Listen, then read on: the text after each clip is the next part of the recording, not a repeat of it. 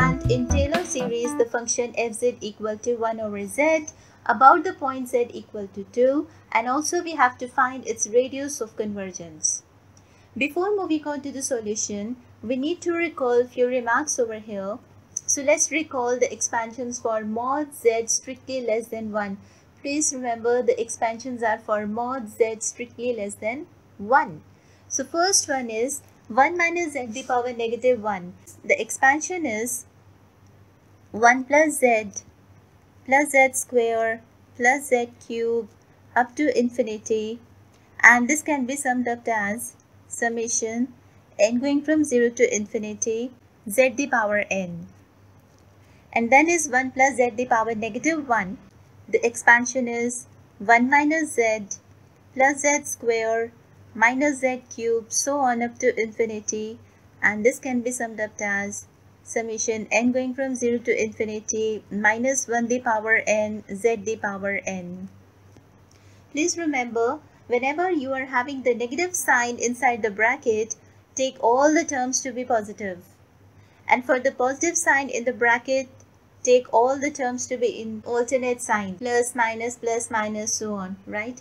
Likewise, if we expand 1 minus z to the power negative 2, all the terms are positive. So this is 1 plus 2z plus 3z square plus 4z cube, so on up to infinity, and this can be summed up as summation n going from 1 to infinity n into z to the power n minus 1. And then this 1 plus z to the power negative 2. So the alternate signs now, that is 1 minus 2z plus 3z square minus 4z cube up to so on up to infinity. So this can be written as summation n going from 1 to infinity minus 1 to the power n minus 1 into n into z to the power n minus 1. And then is 1 minus z to the power minus 3. So this is summation n going from 0 to infinity, and this is n plus 1 into n plus 2 divided by 2 into z to the power n. And for 1 plus z to the power minus 3, we have summation n going from 0 to infinity minus 1 to the power n, and then the same n plus 1 into n plus 2 divided by 2 z to the power n. So you have to remember all this.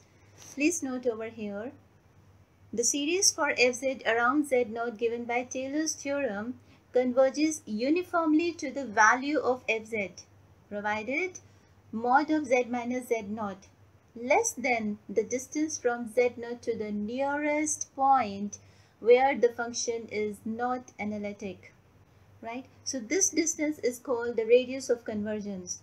So radius of convergence is the distance between the points z and z0, and we have to take the absolute value for this distance, right? The point wherever may be in the circle, we have to take the absolute value as the distance is always positive, right? Okay, let's move on to the solution. Now, for applying Taylor's theorem to the function, it is not necessary that function be analytic on the boundary of the circle.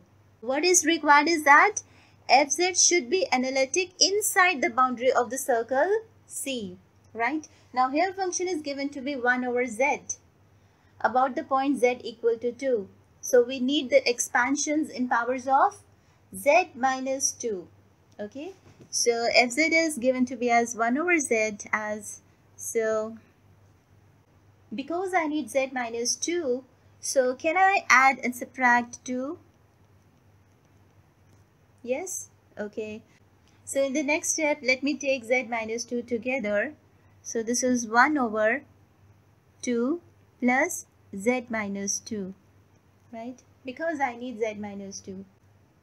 Let's take 2 common from the denominator, and we get 2 into 1 plus z minus 2 divided by 2.